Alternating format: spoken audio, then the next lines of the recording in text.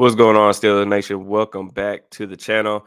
Today, we're going to do part two of our free agency preview. You guys seem to like the first version that we did on the free agent wide receiver class. Now, we're going to talk about a more important position for the Steelers offense, which is going to be center.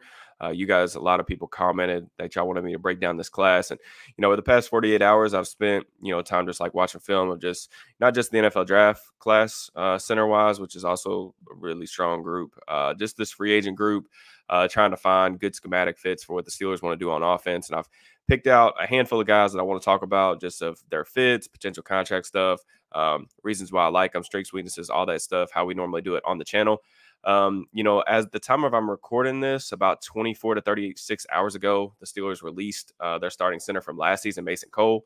I think a lot of people were surprised by the timing of this move, maybe. But honestly, this was an expected thing for me, even the timing aspect of it.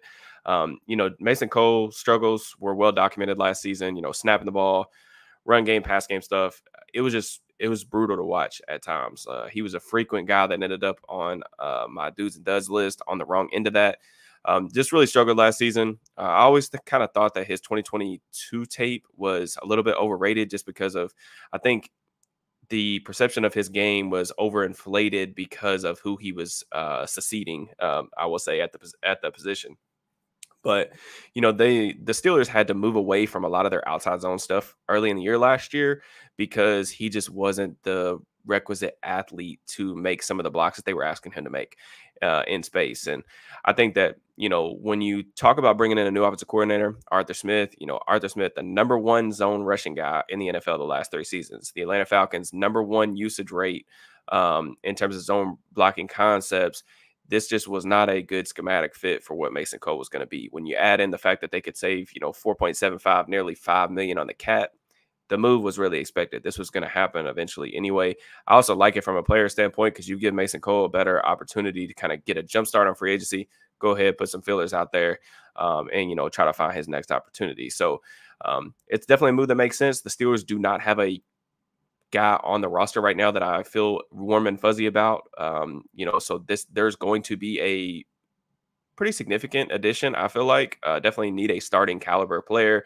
Nate Herbig, a guy who's a kind of bigger brawler type, but definitely more of a guard in my opinion, not someone that you really want at the pivot, especially in this type of offense. Herbig also has a contract kind of decision coming up. They can save $4 million by letting him go as well. We'll see what they end up doing with that. James Daniels does have some center experience dating back to his days at Chicago, but I really feel like the Steelers are trying to, kind of stone him in at guard. I think he's played good football for them. They've got good return on their investment that they made a couple years ago in free agency. James Daniels is a really solid player. I would just prefer to leave him where he's been at instead of just flip-flopping positions and maybe even creating more problems than you already have on the offensive line. So, with that being said, like I said, I really like the draft class coming up, and we can talk about some of those guys down the road as well. But I do want to talk about some free agent fits for Arthur Smith's offense. The first guy that we're going to go over is actually going to be someone from Miami, a heavy zone blocking system. Is going to be Connor Williams, who's coming off really, honestly, the best year of his career, probably. Williams started his career in Dallas. He's going to be 27 years old this year. This is a guy who, really, really stood out to me when I was watching him on tape. He was a former tackle in college at Texas, played guard in Dallas. Miami signed him to play center. And honestly, he's picked the position up extremely quick. Really impressive athlete in space. I really like his body control and targeting when he's asked to climb to the second level. Anytime he was working uncovered and able to get to the linebackers, just did a really good job sustaining blocks, steering guys. Some of Miami's best big play runs with Raheem Mostert in the backfield really came working off of Connor Williams. So really good player, was playing exceptional ball last season. I felt like in pass pro, really like his patience, does a good job, really fundamentally sound, really good eyes in pass pro. I felt like early in the season, especially in the couple games that I watched, they were passing off stunts extremely well, giving it to a really nice pocket. One of the things negative wise that I did see, he does have some wide hand placement. He will give up his chest. Felt like that was really when he struggled in pass pro or when guys won reps on him. That was really the issue there. So just some stuff to kind of clean up. Holding penalties were a little bit of an issue with the Cowboys as well. That's one of the reasons I feel like they let him, along with the depth that they had up front, one of the reasons why they let him go. But he's been much better in that department the last 2 seasons at center, so that's been a good thing. Miami's offense also was much better with him in the lineup last year. They averaged 8.7 yards per dropback when he was in the lineup. That dropped all the way to 6.6 when he was on the bench, and their sack rate doubled. So this is a guy who was extremely impactful for a Dolphins offense that was, really humming before he got injured. Now, the downside to that is, he did tear his ACL in week 14. So really terrible. You feel really bad for the player. He's playing the best ball of his career and then suffers a really unfortunate, significant injury. Week 14. So he tears his ACL. What is that, like late December? When is he going to be ready to go? What type of, I think for an offensive lineman, especially a guy like him who is a really good athlete, and some of his strengths really rely on that athleticism, it is a little bit tricky on projecting, when is he going to be back? Is he going to be back to himself in year one? Is it going to take a second year for him to get back kind of up to speed? Those are definitely questions. And I know he's talked about, leading into this free agency that he's going to take his time, try to find the right fit. So I think anytime you're dealing with a guy, this is a very unique situation because he's playing the best ball of his career, still in the prime of his career, but he's coming off a significant injury. So that's going to be definitely an interesting, kind of market to watch. Pro Football Focus, like I mentioned in the last video, Brad Spielberger does a great job projecting, contract projections. Definitely a useful resource for me whenever I'm putting out content this time of year. They have him projected 3 years, $22.5 million. That's about $7.5 million average per year. That honestly is a bargain for the type of player that he was last season. Now, again, or really the past 2 seasons. Honestly, that's somebody that is at the very top of the market, or this would be a sizable addition, more of a splash type of signing for the Steelers. But if they wanted to just take care of the position for the next couple of years, this is a guy who's young enough. He can be the starter for, many years to come, provided he comes back from that ACL injury, everything intact there. But he is a guy that I really liked his film. I do think he's an excellent fit in terms of what Arthur Smith wants to do on offense. Like I said, I just hate that he was coming off the injury, man. I think that if he wasn't coming off the injury, he would have gotten a lot more money in free agency, which probably would have excluded him from this conversation altogether, because I don't think that the Steelers are going to spend, big money. But that's definitely something to monitor. The next player that I'm going to talk about is actually Aaron Brewer for the Titans. So I kind of stumbled on Aaron Brewer in a weird sort of way a little over, I would say, a month ago. Ryan Tannehill is a guy that I've, talked about being a possibility for the Steelers in terms of them adding a quarterback in free agency. The links to Arthur Smith make a lot of sense there. When I was watching the Titans film, especially last season, I watched 4 or 5 games, I think, of Tannehill, and the center just kept popping whenever they were running the ball. And I was like, who is this guy? So I looked it up. Aaron Brewer, just kind of some background stuff on him, has a really unique kind of story to the NFL. He was undrafted. He came in 275 pounds at his pro day. In case you guys don't know, like, that's historically light for the offensive line position. Now he's playing up to 290. But this dude, it's rare for offensive linemen to provide like highlight worthy blocks where you could create like an entire just minutes and minutes long of highlights of them blocking somebody. A lot of people aren't even interested in that in the first place. But this dude is an insane run blocker. Springy athlete, elite athletes, one of the absolute best athletes at the offensive line position, NFL wide. Just a true weapon in the zone run game. He puts together some insane reach blocks, man. The range that this dude has on the line is really, really impressive. Plays with really good pad level, leg drive, finishing mentality. This dude is a dude who plays with a chip on his shoulder. I think some of that undrafted feel from him definitely still exists. Consistently chirping, has a nasty kind of demeanor about him that I really appreciate. He does have 33 plus inch arms as well. And some of that length is, will pop and pass pro on occasion. Like I said, he was drafted in his first year was in 2020 with the Titans, and that was Arthur Smith's final year as the offensive coordinator in Tennessee. He didn't play a ton his rookie season, but he did get on the field a little bit. Definitely somebody that Arthur Smith has seen work, is familiar with. So I think that there's some familiarity with that relationship as well that could, be interesting to look at. He's probably the best run game fit for what Smith likes to do on offense with all the outside zone, the wide zone. This dude, insane athlete. Like, honestly, like, seriously, one of the best athletes that I've probably ever seen at the position. He's really light, so he has to be that, but he's an incredible athlete. He if you look at some of the guys that Arthur Smith had played that position, when he got to Atlanta, they drafted Drew Dahlman, I think in the third or fourth round of his first year being there. Kind of a similar player to Brewer, honestly. Like has a lot of athleticism, really good out in space, can reach block, a weapon in the run game, but has some of the same issues, I feel like, in terms of negatives as well. With Brewer, big thing with him is just the size. Like he's just a smaller guy, and the lack of power in his game is very evident.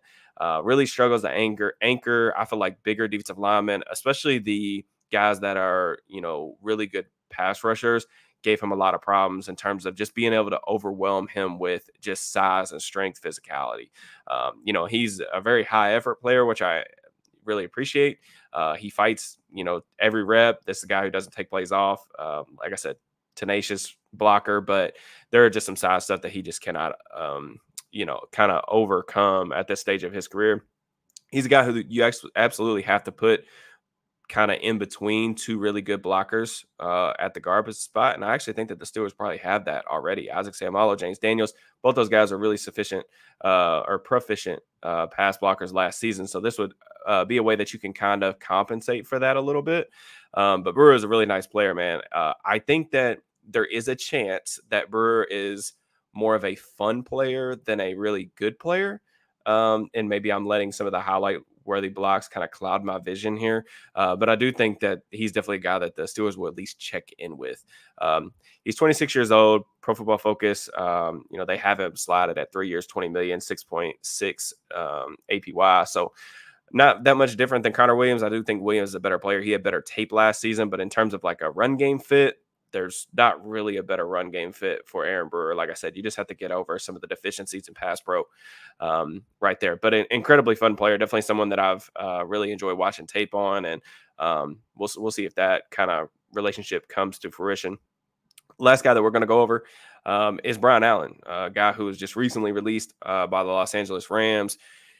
Allen, now 28 years old, former fourth-round pick out of Michigan State. He was really instrumental in the Rams Super Bowl run back in 2021.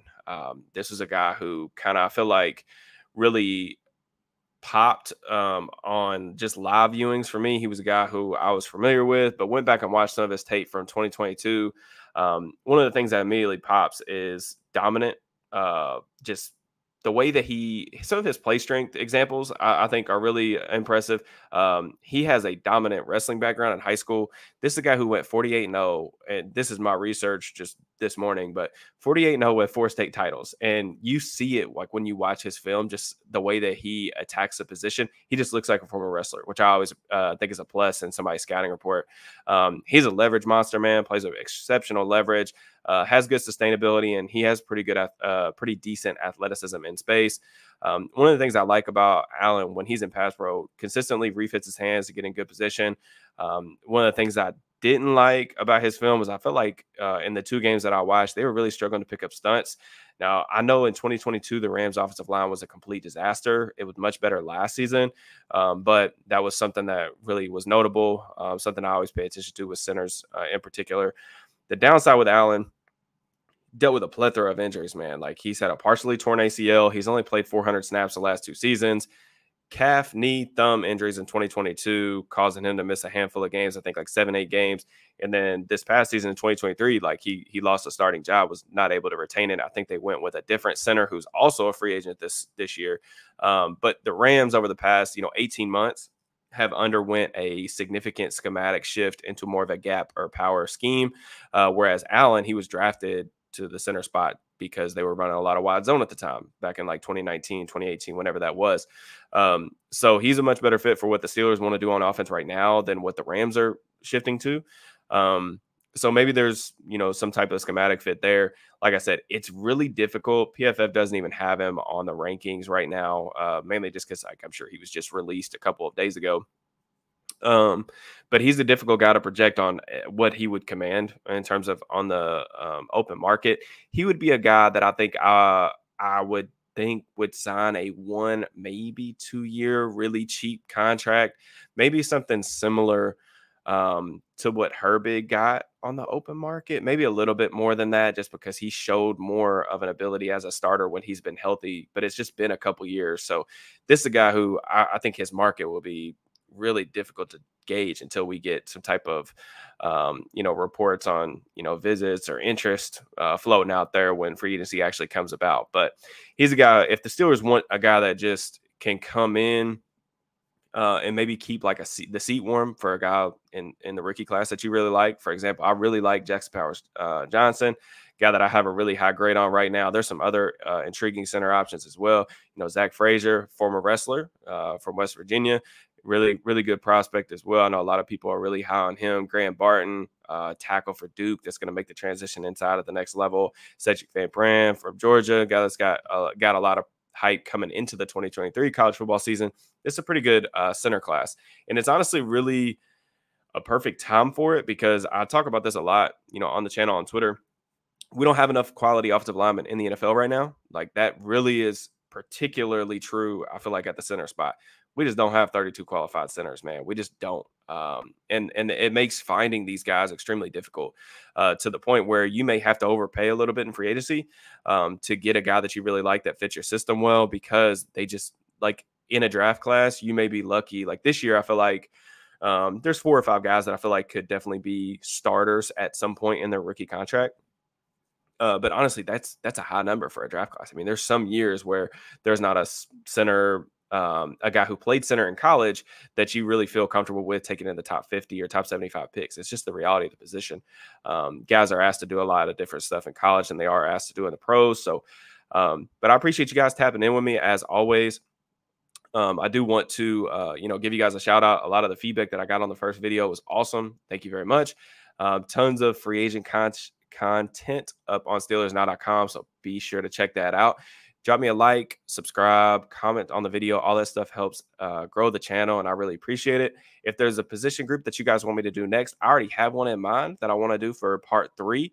But if you guys drop me comments on what you guys want to see, I will definitely take those into consideration in terms of the order that I will kind of release the next couple videos with. I am going to be in Indianapolis at the Combine next week as well, covering that in person. So I'm sure that I will have some content for you guys there as well. As always, peace and love. Appreciate you guys. Enjoy the rest of your weekend.